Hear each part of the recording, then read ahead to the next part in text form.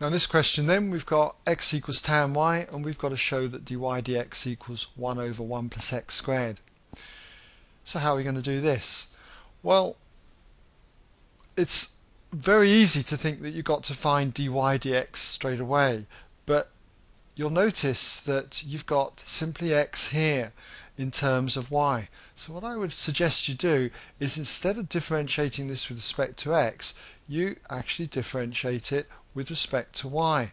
So I'm going to say differentiate with respect to y.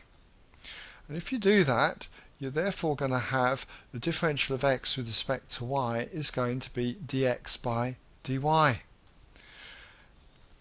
Now when it comes to differentiating tan y with respect to y, you should know that the differential of tan of an angle is sec squared of that angle. So this would be sec squared y.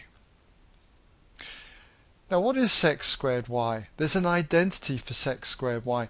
Again, you should know that this identity, that 1 plus tan squared of any angle, let's say theta, is identical to sec squared of that angle.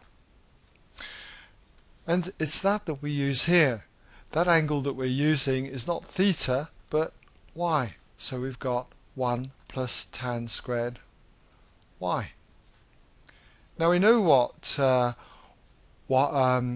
y is. Tan y is x. So we can write this as 1 plus x squared.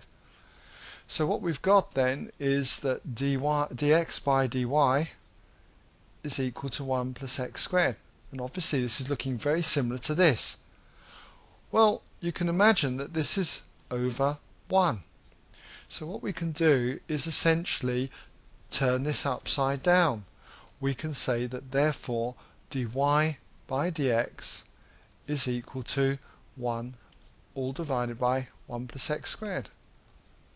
And there you go. dy dx 1 over 1 plus x squared. So hope you've been able to follow that.